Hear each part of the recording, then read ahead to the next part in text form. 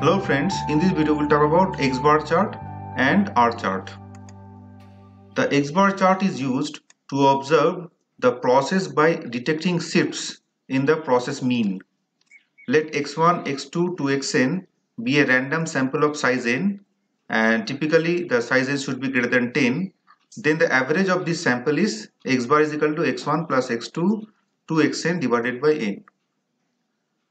We know that sample mean x bar is normally distributed with mean mu and standard deviation sigma x bar is equal to sigma by square root of n as per central limit theorem.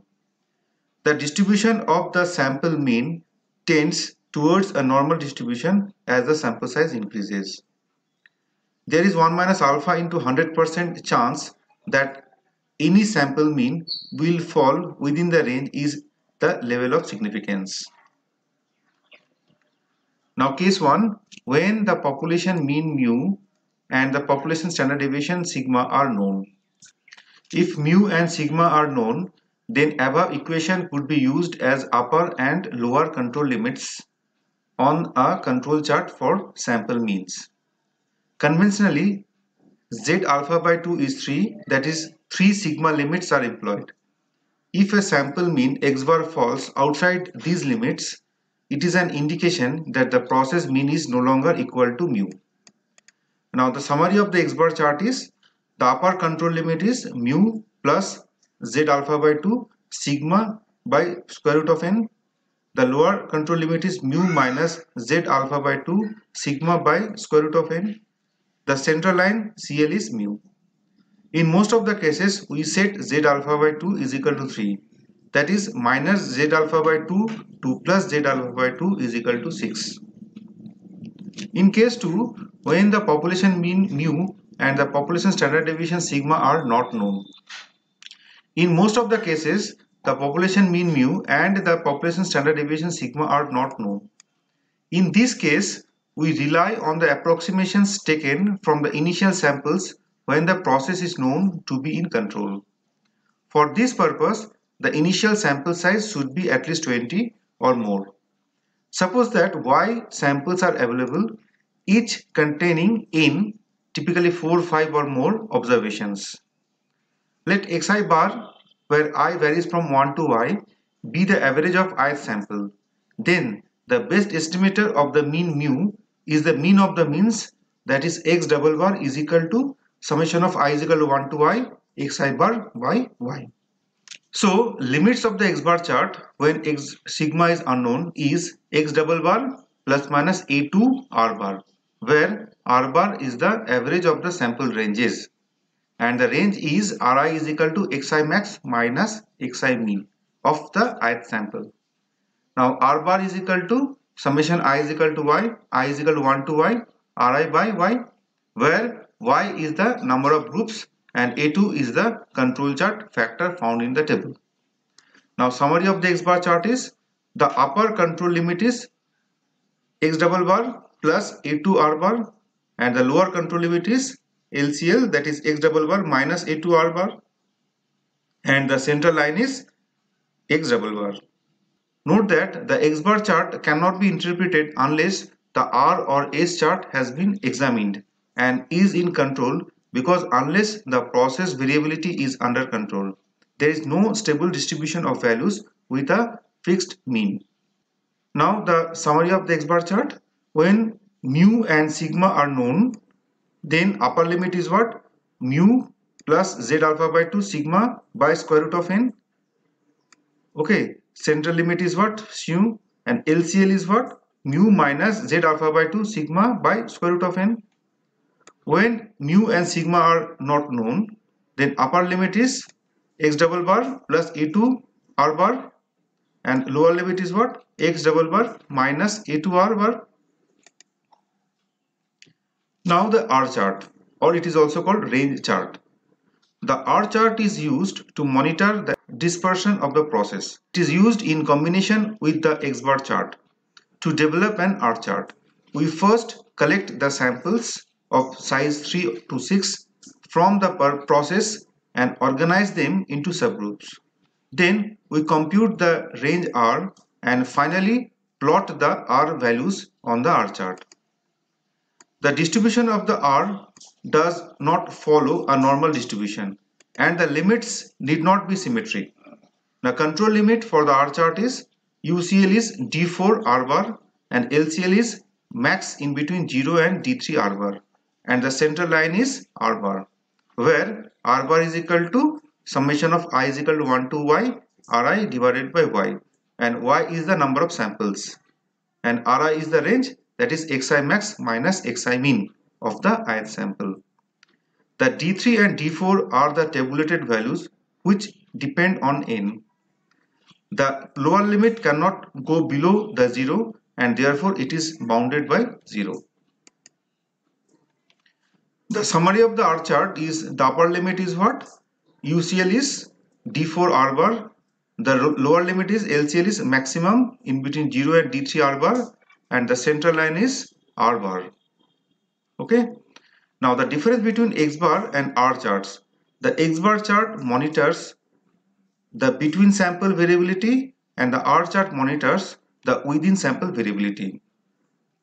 Now we can see one example of X bar and R chart.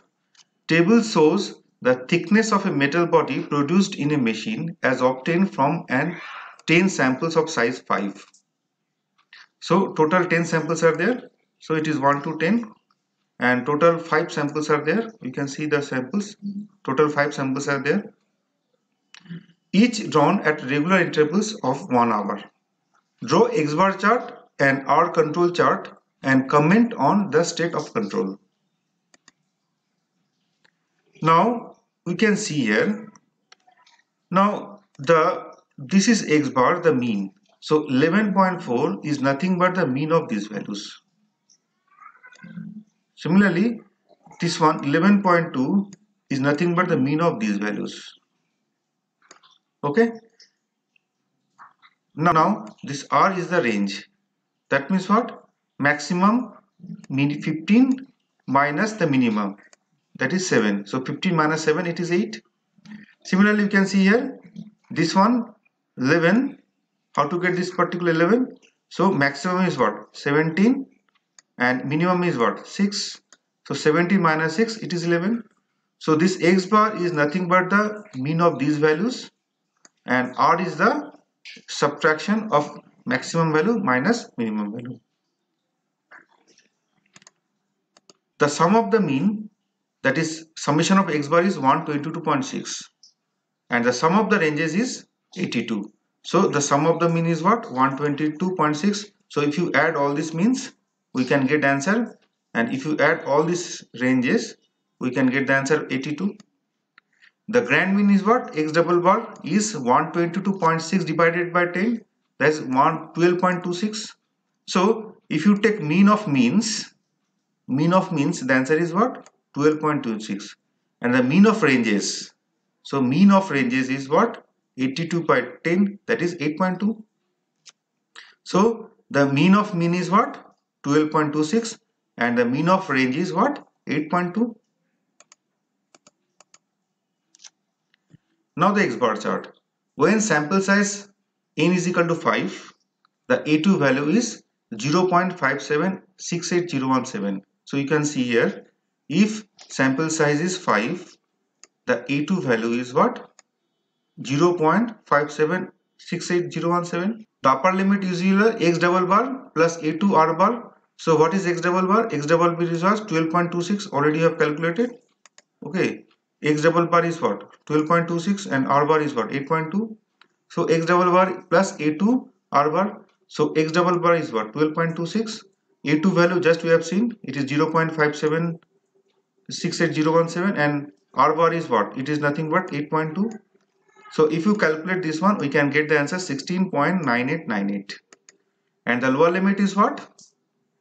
And the lower limit is what? X double bar minus A2 R bar. So that is 12.26 minus 0.5768017 into 8.2. That is the answer is what? 7.5302. And the central line is what? It is X double bar, that is 12.26. So already we know. So this is what our implementation. So we have to install a package QCC.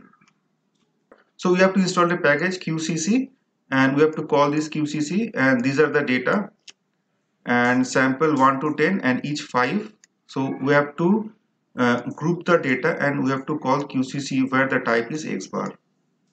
Now we can see the output. So LCL is what? 7.53022 and UCL is what? 16.9897. Okay, and the group sample size is what? 5. Number of groups say 10, and center of group statistics what? 12.26. Standard deviation is what? 3.525365. Now we can see one point is beyond the control limit, and we may assume that the process is out of control. And if you plot the data, you can see here, if you plot the data, we can see here, so we can see this is the upper limit, this is the lower limit, and this is the control center line. And if you plot the data, we have seen that the seventh sample, that is 1 2 3 4 5 6 7, the seventh sample is beyond the control limit, and we may assume that the process is out of control because it is more than the upper limit. Now the R chart. The mean of R chart, R bar is what? 8.2, and when n is equal to 5, D4 is 2.115 and D3 is 0. When n is equal to 5, D4 is 2.11447 and D3 is what? It is 0. So when n is equal to 5,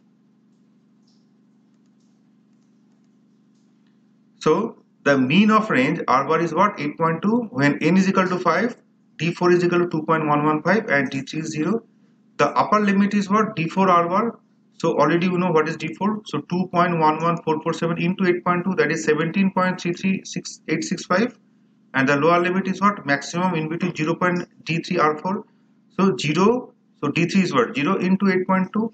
8.2 is R bar, that is 0. And the center line is what? R bar, that is 8.2. Now the variability is in control. No point is outside the limit. So we can see the R chart. So instead of here, we have to mention the type R. So the lower control line value is what? 0, and upper control value is what? 17.33685. The variability is in control. No point is outside the limit.